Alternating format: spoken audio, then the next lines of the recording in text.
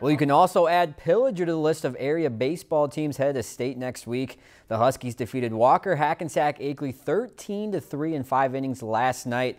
Pillager put up 10 runs in the first inning, adding to their total of 77 so far this postseason, and only 5 games en route to their school's first ever trip to state.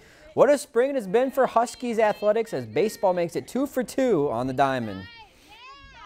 Feels great. Our kids are excited. They really deserve this. This is awesome. We really showed that we could persevere, and we got down 2-0, but we had good approaches at the plate. We didn't chase pitches. We drew some walks. We put the bat on the ball, had a few big hits, and ran with it. Sam pitched great. It was a really fun game for him to get on the mound as a sophomore, and he's known the last couple days that he was starting, and he had to step up to the rubber and do a great job, and he did.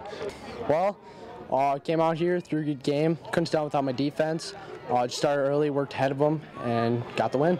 If you've enjoyed this segment of Lakeland News, please consider making a tax-deductible contribution to Lakeland Public Television.